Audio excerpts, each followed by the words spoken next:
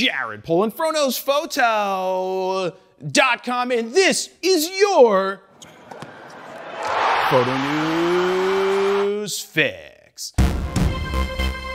This fix is brought to you by me and FroPack 4, which has 14 all-new custom Lightroom presets. But instead of me telling you how good they are, here's a couple of testimonials from customers. I just wanted to say that the presets you guys made are easily the best out. I have a few from other photographers, and they're real meh compared to what you guys put out. That's what she said. FYI, I was in the middle of editing a job, and I decided to buy the Grand Slam. God damn it, now I want to start my edits over. Holy forking fork balls! Guys, FroPack 4 is bananas. The adaptive presets are so good. FroPack 4 is awesome. The face and skin enhanced presets alone are worth it. And they are fantastic. The only presets that actually do anything yet again. Thank you. Head on over to FroKnowsPhoto.com/FroPack4 to get FroPack 4 or the Grand Slam bundle, which are both on sale. First up, GoPro is back with yet another hero. Let me be your hero. This time it's called the Hero 12 Black.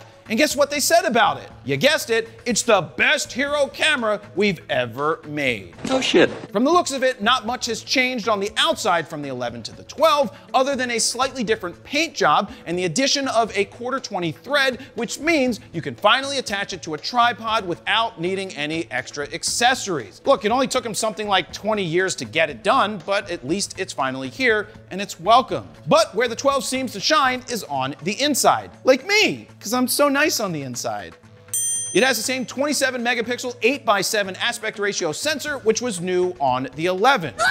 Larger sensors generally mean better light gathering, which leads to cleaner and more vibrant footage. It also means you capture a large 156-degree field of view. You can record up to 5.3K with super smooth video thanks to Hyper Smooth 6.0. Like me, I'm smooth, that's why I'm single. Right. It's still waterproof down to 33 feet without the need for any extra accessories. Speaking of accessories, GoPro offers an accessory called the Max Lens Mod 2.0, which gives you a huge 177-degree field of view. You can now connect your AirPods via Bluetooth to record voiceovers, general audio, or to give voice commands to the Hero 12. Like, Hero 12, god damn it, why'd you miss the footage? Places blame for the error on a computer malfunction. They've added time code syncing across multiple heroes, but the biggest change comes from the totally redesigned power management system for improved thermal performance with up to 2 times longer record times with the same batteries as before. Anyone who's ever used an action cam knows the more battery, the better. That's what she said. Like most GoPros before it, the Hero 12 is priced at $399, which honestly isn't that bad. If you're like me and you're still holding on to Hero 5s, it might be time to consider grabbing a 12. Next up, the company that goes by the name of Polaroid, but isn't the original Polaroid, but nonetheless has done a nice job of keeping the dream alive, has released a $600 camera. Yes, a $600 instant camera. Who are you? Leica? Leica. Introducing the Polaroid i2. The i2 looks similar to Polaroids of the past, but offers something none of them have truly ever offered before. Built-in manual controls and a LiDAR-driven autofocus system. Did I mention that it's $600 yet? No. No? Good, because it's a $600 instant camera and it's not even a Taylor Swift edition. Phone call? I wonder who that could be. Hello? Oh, it's Taylor Swift. No, I don't want to go on a date with you. Just brush it off, babe. Brush it off. The i2's lens is the equivalent of a 38mm full-frame camera thanks to the size of the Polaroid film. You can charge it via USB-C and have enough juice. As good as new in a week. Too soon?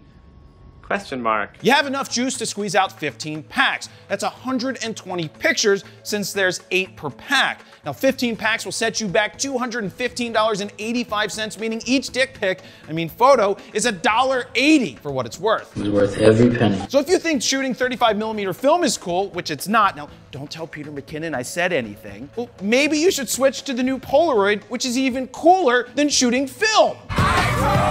Now before we get to the last story, guess who's supposed to be back on Raw Talk this week? Steven! We also will talk about the new Fuji medium format and hear why Steven named his kid Head on over to FroKnowsPhoto.com/podcast. And finally, let's talk about the new iPhone 15 Pro's cameras, aka the best iPhone cameras ever. This time around, we're seeing a larger 48 megapixel main camera with a new nano coating to reduce lens flare, along with higher resolution performance, and you also get better low light capabilities. Now, bigger generally means better. That's what she said.